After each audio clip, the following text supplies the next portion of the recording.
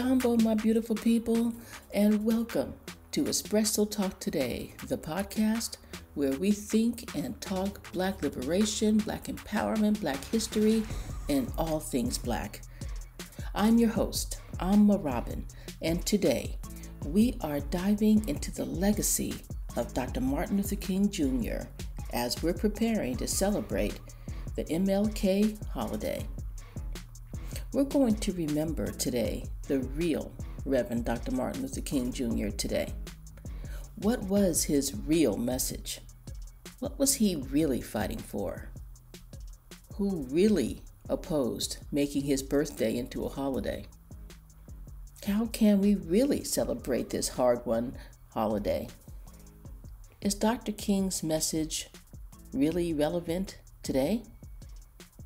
We are going to answer all of these questions and more in this uncommon show today. But before we dive in, hit that subscribe button if you haven't already.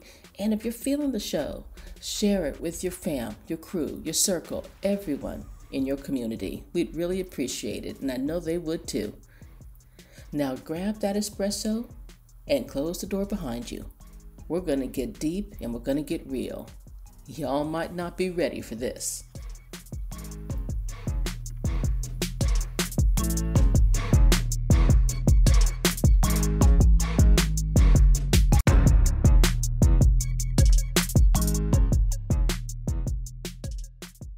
Aquaba, welcome, my beloved brothers, sisters, and gender-neutral individuals to the Espresso Talk Today podcast show.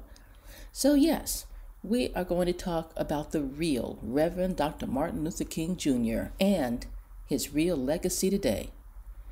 Honestly, I'm never more than 3 thoughts away from Dr. King. I read his books and other writings. I've read about him. I've seen movies about him. I've read essays. I just think about a lot of his quotes and his speeches and his sermons.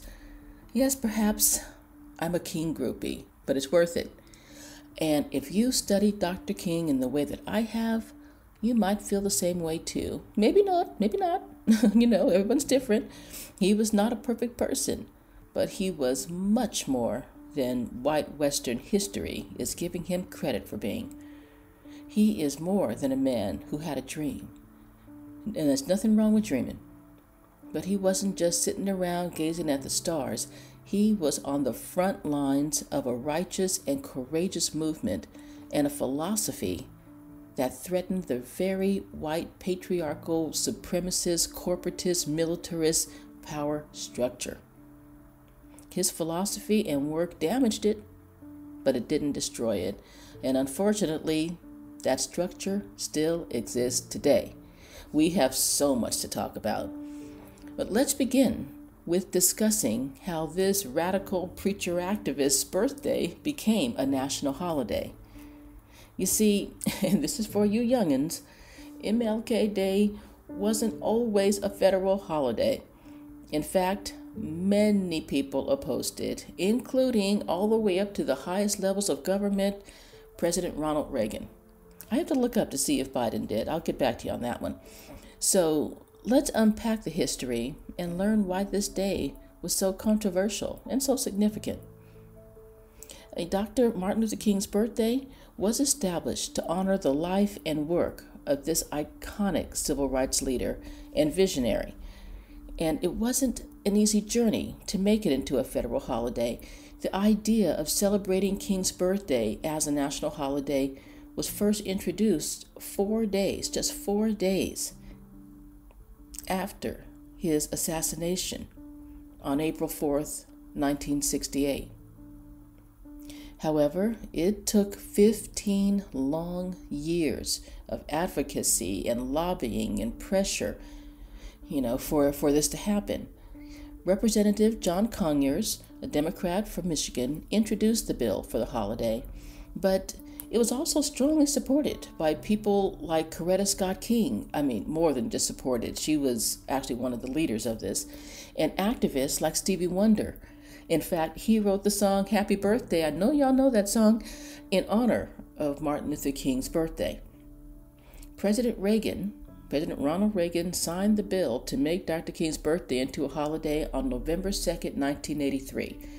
And I can tell you, he must have been in tears. He must have been cringing. It must have been so hard for him. And I'm really, really glad because I watched it happen. And I could see that he was trying to put on the charm, but he was fuming inside. Well, it's strange because so many people loved Martin Luther King, right? No, not exactly. And no, they didn't love him, and he had lots of enemies, and not everyone agreed with the idea of an MLK holiday, and many opposed it for various reasons.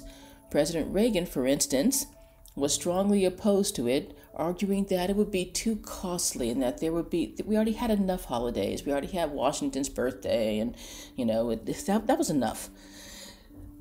Okay, I'm going to ask you, can you spell BS? Well, I can, and I can tell you that was BS. President Reagan, being the racist that he was, to the very end, never wanted to see the celebration of a black man's birthday as a national holiday. He also didn't support anything that Dr. King stood for. For example, desegregation, civil rights, or even voting rights for black people. Yes, Reagan was a segregationist, and he was a conservative, corporate capitalist who opposed King's views on economic equality. We're going to have more on that later, okay? We're going to come back to that, don't worry. Reagan believed in militarism, and he used his power as commander-in-chief of the armed forces to invade many countries. Remember Grenada? Little tiny in the Caribbean island Grenada? Yes. Reagan invaded that country. He condoned political assassinations and committed regime change activities around the world. Of course, mostly focused on countries of color. Dr. King was opposed to all forms of militarism and would have been opposed to nearly every policy and activity that Ronald Reagan used to support white supremacy, economic inequality, and attacks on people of color. And that was why, he opposed the U.S. war against Vietnam. Of course, Dr. King did not live to see Ronald Reagan become president. Thank goodness. But he did not that I wanted him to be, not alive, but it would have been hard for him to work with someone like Reagan, although he would have. But he did see others, and he fought against other white supremacists who were very similar to Reagan. Just pull out your history books and you'll find, Bull Connor, Strom Thurmond, and Jesse Helms, and others who basically, were racist Reagan clones. And you don't have to go too far back in history to find them, by the way. Despite Reagan's opposition, Martin Luther King's birthday was first celebrated as a holiday in 1986. And it passed the Congress with such a wide margin that it basically became veto-proof because there was talk that Reagan was going to try to veto it if it came through. But then there would have been enough votes to override the veto, and that would have been terribly embarrassing to Reagan. I would have loved to have seen that, actually. But it's good that it showed that the Congress was so much in support of it that it was a veto-proof bill, and Reagan was forced to, clench his teeth and sign it. And the opposition we faced in making that holiday into a reality just has to keep reminding us that the struggle for equality is still going on and still requires persistence. Even after everything that happened with George Floyd, they still were not able to pass a police reform bill. The George Floyd police reform bill still did not pass. You see, so the struggle is still real. A holiday is one thing, and that's very important, but police reform and other kinds of reforms are important too. And black people are still having trouble getting real representation and power in Congress. We are going to take a short breather break here. This gives both of us a chance to breathe for a minute. When things get intensive, I like to do some deep breathing exercises. And yes, I am getting really intense and I'm getting worked up. And no, I'm not going to apologize for that at all. but breathing helps me. I hope it helps you too. I will see y'all in a minute. And you guys know how much I love this song. Gonna get a lot of dough. Anything is possible. Turn me up in the headphones. Yeah. Trying to get a lot of dough and dirt through all the obstacles, cause anything is possible. Yeah. Oh man, I got a lot of goals. Stack that bread and vomit nose. Anything is possible. Yeah. Welcome back. Thanks for sticking with it, and let's get to it. Now, let's talk about the Martin Luther King Jr. that is not always portrayed in the mainstream media. Let's talk about the Martin Luther King Jr., the radical, the courageous, and the unapologetic King. As I said, Dr. King was more than a dreamer. Of course, he was a dreamer, but you have to be in his kind of position. But he was a visionary and a disruptor. He challenged the status quo and demanded justice in a way that shook the foundations of the country and the world. Because the world was also, full of white supremacy too. We've got to shake all of that up and tear it down. People, white Westerners, like to think of Dr. King as focused only on domestic issues like civil rights. And of course, civil rights was a very important issue in the United States at the time, and it still is. But Dr. King was also living in a world that was dominated by Western colonialism, European colonialism throughout Africa, the exploitation of African resources, and white supremacist hierarchies around the world. He was very much aware of and opposed to those racist and exploitative systems. Why don't we delve into another radical dimension of Dr. King's activism?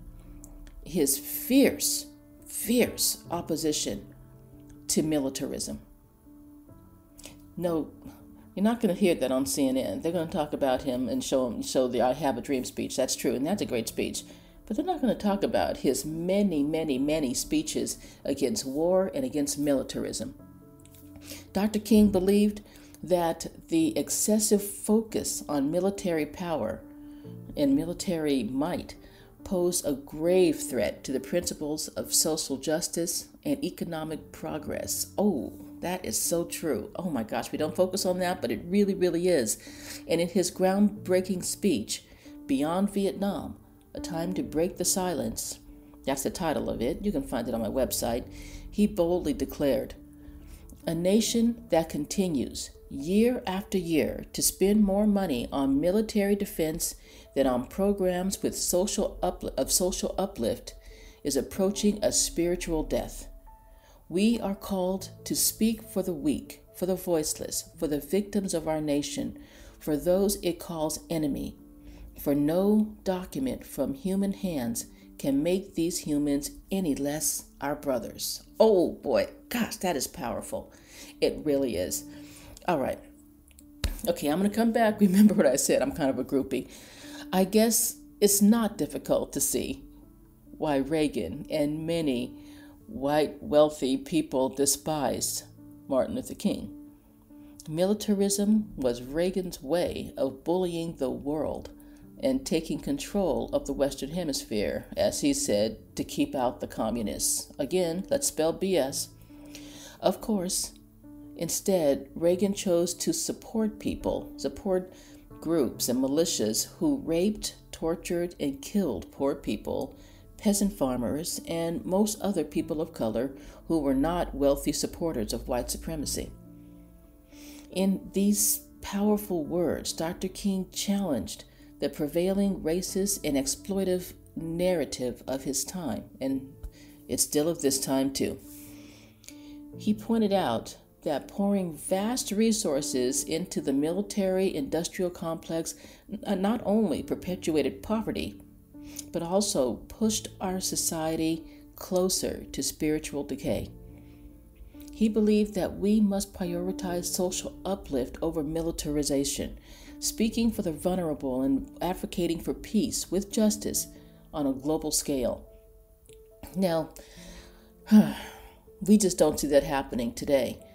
They don't even question. Congress doesn't even question the trillions going into the defense budget. While education and health care and, child care, care for seniors and the elderly and the poor are just, that's just not even on the table. But yet we can triple the military budget, and our elected representatives are not, the majority of them, vast majority of them on both sides of the aisle, are not questioning it. And that is absolutely wrong. And it is leading to moral decay of our country.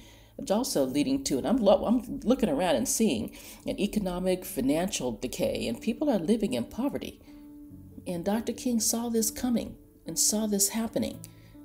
And it's even worse now. This stance against militarism, his position against militarism, was just one facet, one of the radical parts of Dr. King's broader vision for a more just and an equitable world. It's a reminder that his radical courage knew no boundaries, and his fight for justice extended to all aspects of society, all people. He was not controlled or limited by the white supremacist powers who tried to make him stay only in the black domestic lane or those issues. He was bigger than that. He knew it. They knew it too. Dr. King was not going to stay in his lane. And this made him dangerous. And it made them dangerous. It also endangered his work, his life, and his message. Okay, now again, I have to say, y'all might not be ready for this. Maybe you are, maybe not. But did you know that Dr. Martin Luther King was also very critical of capitalism? And he had an unwavering belief that the fight for civil rights was inseparable, indivisible from the battle against social and economic injustice. Dr. King saw economic inequality as a pressing issue, as a priority that demanded our attention, and it still does.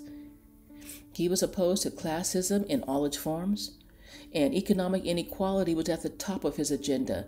Yes, this did make him dangerous to wealthy corporate classes who wanted to build a perpetual underclass, a peasant class, if you will, to serve multinational corporations and the wealthy, and to allow them to destroy and rape the environment. Just look around you. But let's hear Dr. King's words himself. Here we are in his quote. "We must honestly face the fact that the movement must address itself to the question of restructuring the whole of American society. There are 40 million poor people here, and one day we must ask the question, why are there 40 million poor people in America? And when you ask that question, you're raising questions about the economic system and about the broader distribution of wealth." End quote. And we know there are a lot more and a lot poorer people today.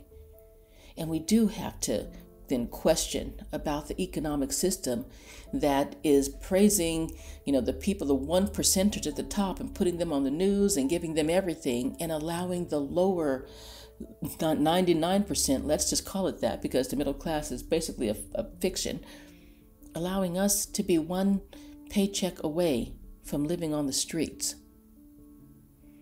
Dr. King's criticism of capitalism was not an attack on the concept of free enterprise itself, but rather a call for a more just and equitable economic system. He believed that the enormous wealth disparities in America were a grave injustice, and that perpetuated poverty and inequality for people of all races and ethnicities. The more I look at capitalism, the more I'm seeing that it wasn't designed to allow everyone or the vast majority of people to live at least a moderately decent level. That's not what it was designed to do. And so my feeling is that it has to go. But That's just me. But one of Dr. King's most significant efforts to address this issue was the Poor People's Campaign. Do you remember that? The Poor People's Campaign. Dr. King envisioned a multiracial movement of impoverished people coming together to demand economic reforms. He aimed to shift the nation's priorities, redirect resources from the war and from militarism towards addressing poverty and improving the lives of all people. Dr. King's bold critique of capitalism challenges us to think critically about the economic structures that shape our society today. And this reminds us that the fight for civil rights is not limited to racial equality, but has to expand into economic justice and environmental justice. I mean, it goes way beyond race, but race, I think, is at the core of it. His vision continues to inspire those who seek, like us, a more equitable and inclusive world. But my addition to this is that white supremacy is very much at the root of economic inequality and capitalism. And honestly, I'm thinking, as I said, that capitalism is just too rooted in white supremacy. It's got to go. But save that for another show. Another focus of Dr. King, and this has been deeply buried, was his opposition, to war and militarism. And we know that these are the two tools that the United States and other Western countries have used to dominate, bully, and terrorize countries of color. But wait, and it just even happened today. I was just watching Al Jazeera today, and I just saw the U.S. doing it again. Okay, but wait a minute. Let's take another break here. Let's breathe, think, stretch, do push-ups, whatever makes you feel better. This is some deep stuff, and it's not easy to deal with. I'll see you in a minute, and I'm just going to sit back and enjoy this song. Okay, actually, I'm going to get up and do some stretches and enjoy this song. See you in a minute. Anything is possible. Turn me up in the headphones. Yeah. Trying to get a lot of dough and dirt through all the obstacles, cause anything is possible. Yeah. Oh man, I got a lot of gold. Stack that bread and vomit nose. Anything is possible. Yeah. Trying to get a lot of dough and dirt through all the obstacles, cause anything is possible. Oh, we back. I hope you are feeling ready to tackle this next part. Okay, here we go. Yes, Dr. King was a staunch, strong, unapologetic, unequivocal opponent of militarism. He believed that excessive military spending and the militarization of society, do you see that happening today, pose a significant threat to social justice and economic progress. And here are some of the key points, about this. He saw a direct link between the massive expenditures of the military-industrial complex and the persistence of poverty in America. Boy, he was such a visionary. He saw that the vast resources poured into the military could better be used to alleviate poverty and invest in social programs. As we said here, at one of his most radical speeches, Beyond Vietnam, A Time to Break the Silence, delivered on April 4th, 1967, exactly 1 year before his assassination, he publicly denounced the Vietnam War. He passionately stated that the U.S. government was the greatest purveyor of violence in the world today. And guess what? Those exact words are still true. The American government is the greatest purveyor of violence in the world today. And it has some close allies like Israel, and called for an end to the war.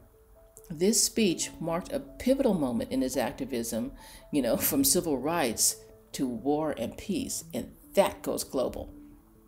Dr. King highlighted how militarism in the arms race were diverting resources away from social programs like education and health care, and that marginalized communities were affected most, and that's our community.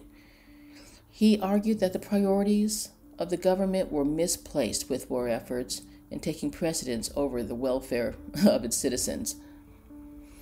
Well, his opposition was not limited to domestic concerns, and he did believe that there should be peace and justice globally rather than military intervention. He fought for civil rights. Dr. King supported the path of nonviolence. But Dr. King was more than a man with a dream. I keep saying that. He was a man with a vision. He opposed war and militarism. He fought economic inequality. He fought poverty and rampant capitalism. And yes, Dr. King fought white supremacy everywhere he found it. And yet we had to fight for a holiday celebrating this man. And it took more than 15 years to establish it. It was opposed at the highest level of government, where white supremacy was and remains deeply entrenched. But, white supremacists lost that battle, but they won the war. What do I mean by that? What do I mean? That sounds kind of strange. Lost the battle, but won the war. They lost the battle over the King holiday, but they won the war over King's legacy. They have stripped King's message down to "I have a dream," rather than his powerful message and statements against white supremacy and economic inequality and corporate exploitation, war, militarism. And I don't know if y'all were ready to hear that, and many people don't want to know and don't know about the courageous, radical King. I don't know why, but sometimes people would just rather keep this soft vision of him, but not the radical him, the radical real King. But it is a fact. So, since we won that battle for the MLK holiday, let's talk about, let's use it. Let's milk this, because it is important. Let's talk about how we can celebrate it and how we can remember his legacy and continue his courageous and radical fight. And I want to start by reminding you that the battle for King Day, Martin Luther King Day, was led by the courageous and radical Coretta Scott King. Let's take one last breather break here, and then we will wind it down. And I got some information I think y'all are going to want to know. And I hope that y'all are ready for this. See you in a minute.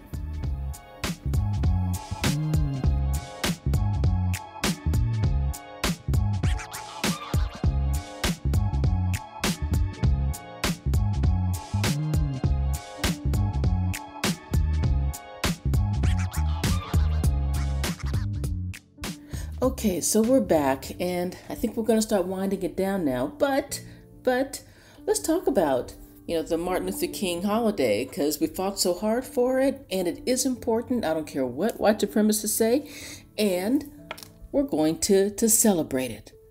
But you know what? As we reflect on Martin Luther King Jr. Day and its significance, it is essential. It's absolutely, utterly, hugely important to me to acknowledge the remarkable contributions of Coretta Scott King, the wife of Dr. Martin Luther King. She was not just a supportive spouse, but a formidable force and an accomplished woman in her own right. And she was instrumental in carrying forward Dr. King's legacy and making MLK Day a reality. Coretta Scott King understood that this day should not be merely a day off from work or school, but a day of meaningful service and action. Listen to her words. Well, I'm going to read them.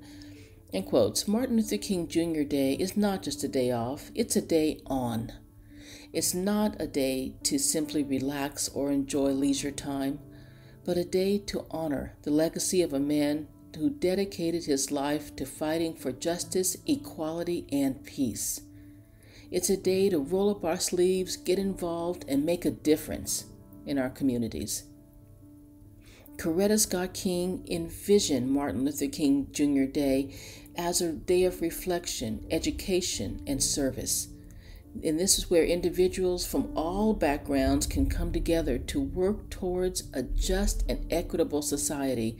It's a day to carry on Dr. King's mission by taking action against injustice and inequality. So with that in mind, how can we celebrate Martin Luther King Day authentically and meaningfully. I have a few suggestions. I know that you probably have some great ideas on your own, and I would love to hear about them. But let me just throw out a few of my own. And there are actually some more on the Espresso Talk Today Power blog. Volunteer. Volunteer at a local shelter. Spend the day at a local shelter, a food bank, or a soup kitchen to directly assist those in need within your community. Senior citizen outreach. Yes, the elders still need us just as much as we need them. Visit a local senior center or nursing home, virtually if possible, if necessary, to spend time with and provide companionship to the elderly residents. Community garden work. Wow, you know how much I love nature, but a community garden is such an amazing idea. Let's see, join the Garden Work and Urban Farming Project to help cultivate fresh produce for underserved neighborhoods. That's really important. We've talked about that a lot on a special talk today. Here's one you might not think of. Donate blood. Yes, our communities need blood, and we don't need it shipped in from far away when it's an emergency situation. We need it within the local community at local centers, healthcare centers. So please donate blood. And certain blood types are needed more than others, but whatever, just go donate blood for people in our communities. Here's one. I'm going to love this one. A radical reading. Dive into radical literature, articles, or speeches by Dr. Martin Luther King and other influential activists. Take note and share your insights with your friends on social media. Get the dialogue going. For people who like to write, what about a letter writing campaign? Write letters to elected officials advocating for policy changes related to social justice, affordable housing, criminal justice reform, the environment, climate change, or anything else. Here's one I love too. Boycott and divestment campaigns. Wow. Those are the thing now, and they are so powerful. Launch a boycott or divestment campaign against businesses or institutions that perpetuate racism. So let's see another one. Protest and rally. Protest is so important, and that's right up Dr. King's alley. So these are just a few suggestions. Some things that you can do today, some that you can do every day. Others may take longer to implement, but just do something. Be of service. Remember, Dr. King said, life's most persistent and urgent question is, what are you doing for others? What are you doing for others? And remember, Dr. King totally believed in, supported, and encouraged youth activism. Let's think of John Lewis. He was a teenager when he started working for civil rights. And Black children, school children, regularly marched with Dr. King for civil rights. And yeah, they were attacked by police. That's shameful on their part. But the school children kept marching. Youth activism was essential to the success of the civil rights movement, and youth activism is still important to fight modern-day colonialism, economic and social inequality, and to fight against the white patriarchal supremacist system. For this Dr. Martin Luther King Day, let's ask ourselves, what are we doing for others? So remember, fellow warriors, my fellow warriors, know this deep in your soul that you are powerful, and together we are invincible. And we have to ask ourselves, what are we doing for each other? So this winds us down here. But you know what? You can visit us at the Espresso Talk Today website at espressotalktoday.com. You can listen to our Black Empowerment podcast there. You can also find the Power blog and lots of helpful resources on mental health, financial empowerment, women's health, anti-racism materials, and a whole lot more. If you want to keep discussing or just reading about these issues, then I really invite you to subscribe to my weekly Black Empowerment newsletter, the No Mo Beat. No Mo Beat. We discuss lots of different issues there. Get your dose of Black empowerment and Black liberation every single week. Never a dull moment, but lots of powerful, uplifting, and liberating moments. You can subscribe on the Espresso Talk Today website, espressotalktoday.com, or on our Instagram at Ama Robin L. That's Ama, AMA, _ ROBIN _ the letter L. And please join us on Instagram to discuss these issues, share your thoughts, and find an uplifting and a safe space where you are valued and heard. Again, on Instagram at Ama Robin L. I'm Ama Robin for Espresso Talk Today, and let me just take a moment to wish Dr. Martin Luther King Jr. a happy 95th heavenly birthday. 95th heavenly birthday. You will never be forgotten, sir, and thank you so much for your service. I'm Ama Robin, and remember, now more than ever, strength, soul, and reparations. Ashe, community.